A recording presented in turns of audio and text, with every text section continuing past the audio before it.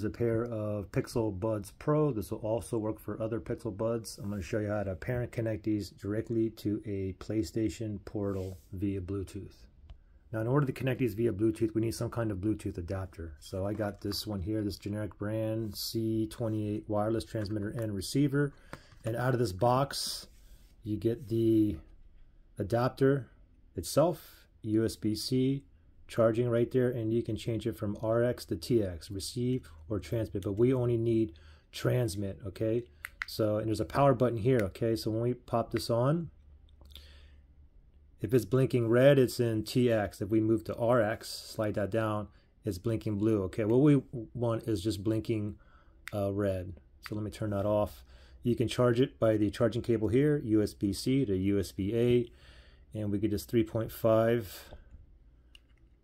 right here. We're going to pop one into here, and the other end we're going to pop directly in to our PlayStation Portal. Just take note, if you have the volume up,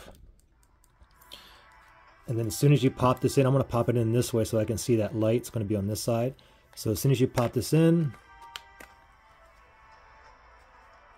the audio will cut off from the portal here, okay? So let me turn this over now. So first thing we got to do is we got to put this into, make sure it's in T for transmit. Now I'm going to press and hold that button. It's blinking red, so it's in pairing mode. So now we got to grab these here, and then let me open these up, and let me put these into pairing mode, okay? There's a button on the back here.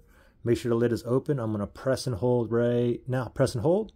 Keep on holding till the light starts blinking white, indicating it's in pairing mode, okay? So it's in pairing mode now. And what do you know, we get like a solid light here.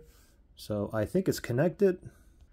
Okay, so I currently have the buds in my ears, and it is connected now. And what I had the issue is I think it was connected to my phone, so I had to go to my iPhone and unpair the device and the buds, and then I just came back here and I just pressed that, and then it connected. So anyway, it's up and running now. I can hear the volume audio out of the buds. So anyway, I hear the audio is coming out of the buds. Now just take note, you know, with the PS5, you can still